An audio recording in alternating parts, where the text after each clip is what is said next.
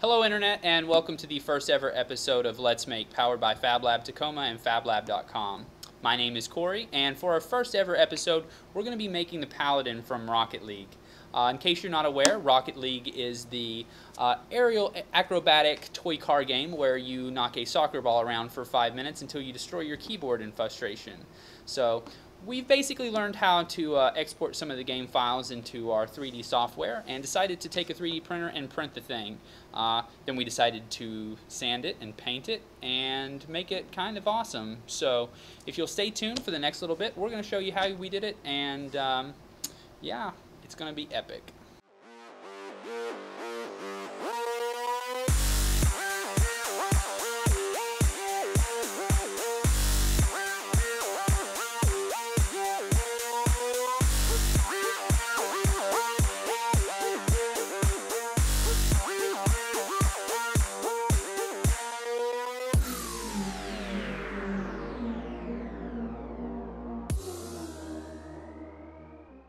The absolute hardest thing about printing a 3D model is the fact that as the files come right out of the game, they have no depth to them whatsoever. The 3D printer really doesn't understand how to interpret the empty space between the surfaces of a model. So what we've been able to do is add the depth in manually ourselves.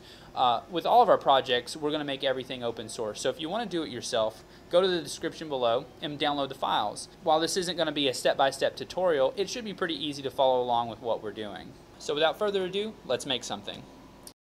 Once you've downloaded your files from Thingiverse, it's time to bring it into whatever printing software you're using. We're going to be using the MakerBot software because we have MakerBots, and as far as these printers are concerned, the most important thing is a 0.2mm layer height, as well as a 10% infill with rafts and supports enabled. As for the MakerBots, make sure you're printing to the interior of the printer, that way you don't get any warping or bending of the material as it prints. So at this point, it's time for a 17.5-hour time lapse.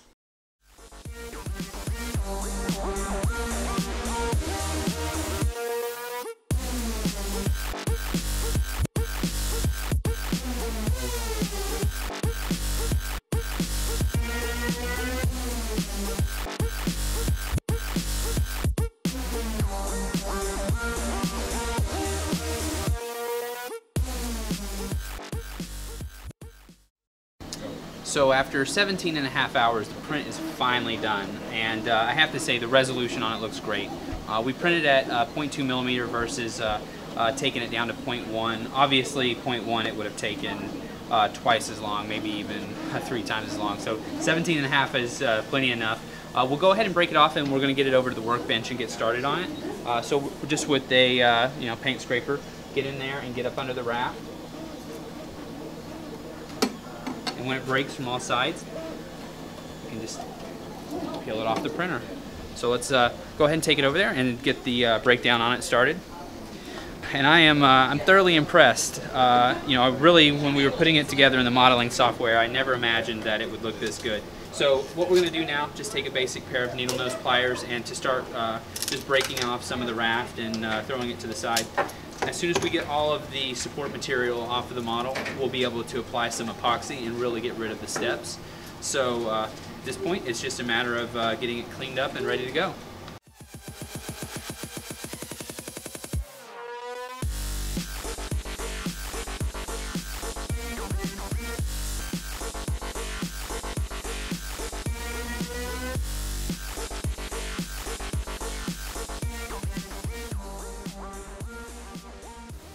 So once you're finished removing the raft and support structure, you'll be ready to move on to the next couple of phases.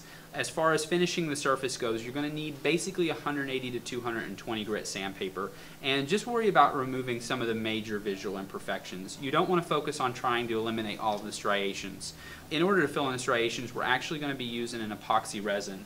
So here we have the XTC 3D, which you'll see in our Amazon link descriptions in the bottom of the video. And what you'll do with the epoxy is measure it out. It's very simple at a 2-to-1 ratio, and then lightly apply it to the structure and the surface of the model.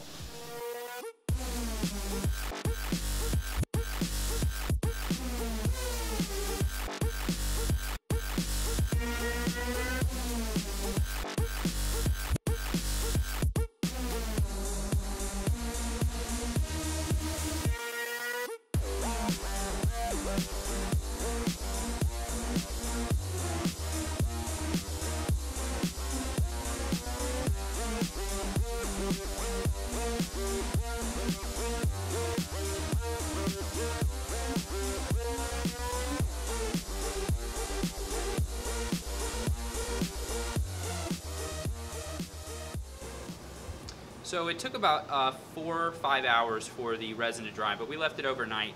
You're going to come back and probably see a couple of large buildups on this. It's just a natural part of the process. As you coat the resin on, it's going to droop down to the sides. So what you want to do is get your same sandpaper, 180 to 220 grit, and just go to work on it. We're getting pretty close to the final step of the whole process, which we're going to come in and start to put our base coat on. For paint, I just ran down to Hobby Lobby and grabbed some modeling paint. After the epoxy is placed over the surface, you're basically working with the exact same material that you would with a model car. So stands to reason that model car paint is going to work extremely well. So knock off all the high points and then let's get it into the paint booth. So as far as spraying the primer goes, the best I can tell you is that you're going to want to start with the undercarriage. If you get to work on the exterior first and then decide to do the undercarriage, you're going to have to be touching some of the surfaces you need to hold the model. So we're just very simply just going to start applying a really light coat to the under components first, and then we'll move over and start work on the top.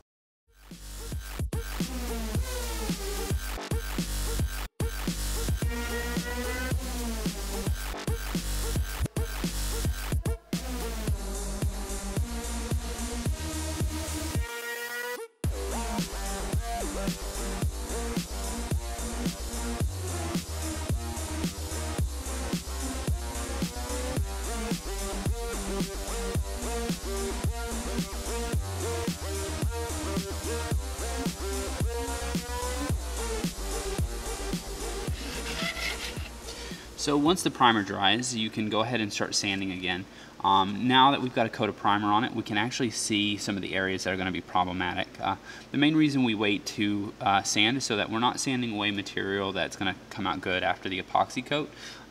Anywhere though that you see some imperfections, and you can begin to smooth them out, hit it with the sandpaper, and then we'll put another coat of primer on it, and that should get rid of all the excessive striations.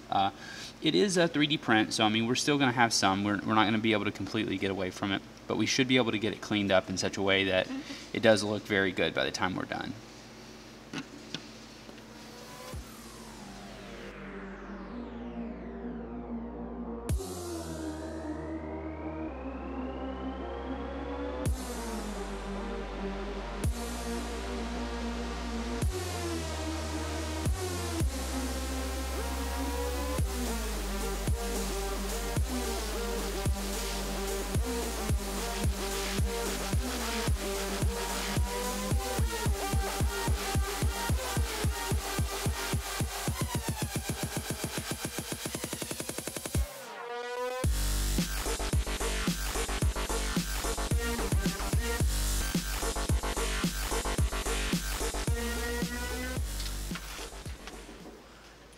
So I made the tragic mistake of mixing aerosol and water-based paints, and the outcome of that was that the seams in between the two were basically completely ruined. So we're going to go back to the drawing board, and since I suck at painting with a brush, we're going to make everything out of aerosol-based paint. So we got some Rust-Oleum here. We're still going to be using our modeling paint, which is the spray enamel. But the other thing what we did is we're going to switch over and use some frog tape.